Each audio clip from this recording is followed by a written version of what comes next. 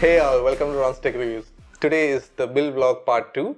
If you haven't seen the part 1 where I've done the acid clean, acid flush and the pH balance of this radiator, if you haven't seen that, go watch it. I'm going to drop the pop-up right now. I'll also leave a description down below. After you watch this video, you can go watch that one. So in this video, I'll be showing you guys the components that I'll be using in my custom water cooling loop, especially this 3-in-1 CPU pump block reservoir combo in the to cool my CPU. I'll not be doing the GPU.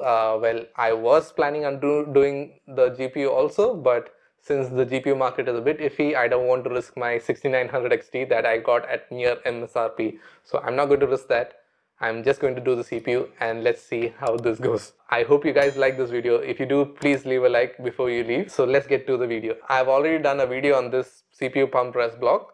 If you haven't watched that yet, click on the pop-up right now. I'll also leave a description down below.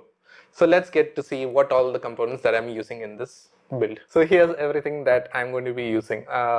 Well, I guess this is everything. I'm not sure yet, but I'll just give you a quick rundown. Well, the CPU pump block res. This is another reservoir. It's a Boxfish reservoir from Barrow. This is on the pump block is also from Barrow. We have all the connectors. They are all mostly from EKWB or Barrow. I'll be using based on how much I'll need. Mostly it's just extenders like this one. Drain for this is basically a valve. So this is for draining the loop. I'll be using this and several right angle fittings. The 12, 16 STC fittings from EKWB, and of course the tubes, a lot of them. Then some for added bling, you could say. Then I have this. Basically, it shows the flow of the water. It does not give you any readings, but you can see the water flowing as there is a propeller inside, so which turns as the water flows. This is a pressure release valve. So if in case for some reason the pressure is building up inside the loop, this will automatically release the extra pressure. If you're like me and is worried that this there might be an extra pressure buildup and which could lead to some leaks. So this is something that is useful. You can use in your loop. As this motherboard has water temperature headers, I can use these water temperature probes and this will go into the reservoir. So this can be attached at the inlet and the outlet, and then I can say that, okay, based on this temperature, control the fan speed and the pump speed. I have two of those. So one is for inlet and one is for the outlet. This is a small bottle of prep liquid from Primofill. I'll be using just distilled water and this one just to clean out the loop once it's built inside the system. Other than that, several more extenders like 8mm extenders, 50mm extenders, 40mm extenders. So just in case I would require any extenders, I have bought a bunch of those. One thing to note when you're water cooling your loop, when you're planning on a custom water cooling loop, if possible, and if it's like over here in Qatar, it's very expensive to get these components. If you're sourcing it outside the country, it's better to buy more than you require than less, because it's cheaper to ship them all together rather than finding, oh, I missed out this particular part and I need that particular part, so I need that shipped. So it just increases the shipping costs. So get all what you want in one go, buy something extra. If you feel like you don't require it anymore, you could just sell it off.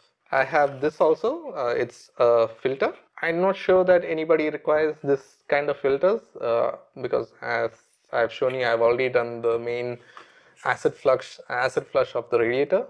I don't think there might be much debris inside the pump and reservoir. I could just wash it off with water, distilled water, not normal water. Just for the initial cleaning of the loop, I'll use this and I think I'll leave it there. Last but not the least, this EKWB leak tester. So if you want to save some time, you don't want to run the loop and check for leaks manually, risking some leaks in your system, you could just go ahead after you build your loop, just use this to pump your system with air and see if there is any leaks. If you see a drop in pressure, meaning there's a leak somewhere. So this is pretty useful for me. I want to save as much time as possible, get this done, because this is the only PC that I have. I have a laptop, but however, I like working on my PC when I am especially at home. So I want it as soon as up and running. So this is going to be useful. So this is all the components and that's about it. So let's get to it. I'll just give you a brief overview. The CPU pump plug obviously will come over here, while the reservoir I'll be using on the back side of the Lee & PC011 case. If you haven't noticed, there is a section where nothing goes on to over here. I have measured everything out and I'll be using that part to have this pump block reservoir over here. In case any of you guys are building your first loop and you have no idea how to go about it and you want to plan your build, a simple way of doing is get model of your case and then plan out your loop in that. So I've used this Vectory site. You can use any other free online software where you can load a CAD image. If you live in Qatar and you don't want to go through the hassle of building a custom water-cooled PC, then check out these awesome builds from Store 974. They have their build service and I will drop the link down in the description below.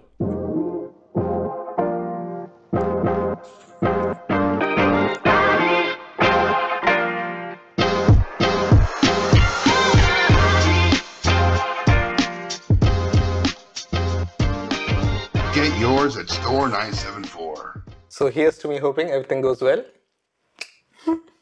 Okay, let's get to it.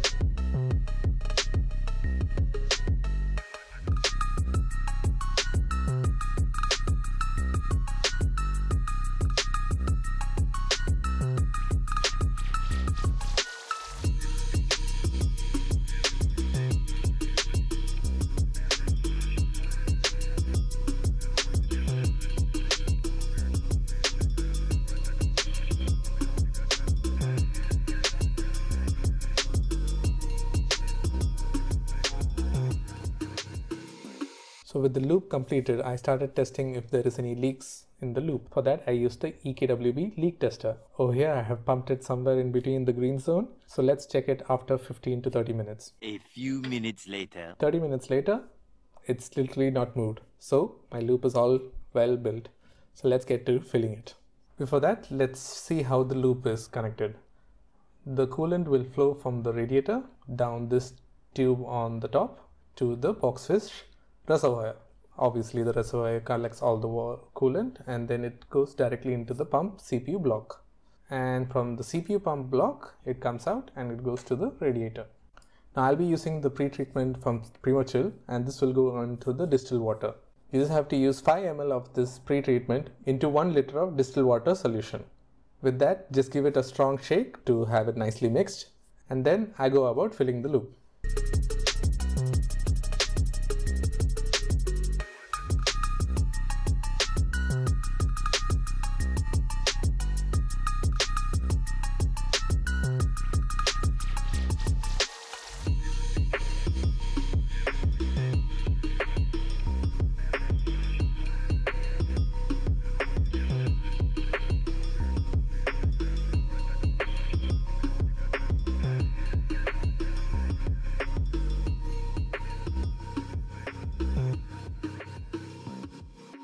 Good morning guys, I'm back. It's been almost 12 hours since the pump has been running. Almost all the bubbles are out, but we are not doing for the bubbles. As you've seen that I already done the pre-treatment of the loop. So as the pre-treatment is being done, it has to stay on the system for 12 hours. The system has to run. Just in case there is any leaks, I kept some kitchen towels. But there wasn't. I just, for my peace of mind, because overnight I don't know what's happening, so I just left it on. Now it's going to be time for me to drain this out and fill in the coolant, and hopefully everything is okay. Let's see, after I fully end up building up the system, everything works properly. Everything works properly and everything is detected. Hopefully everything goes well.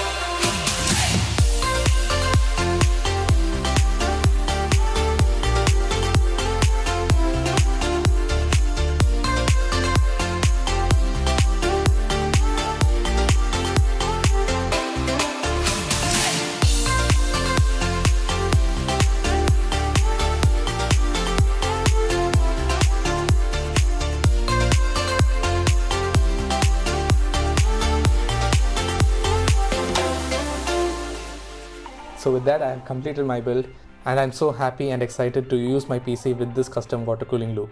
I hope you guys liked this video. If you did, please don't forget to click the like button, and if you have any questions, please leave a comment down below and I will get back to you.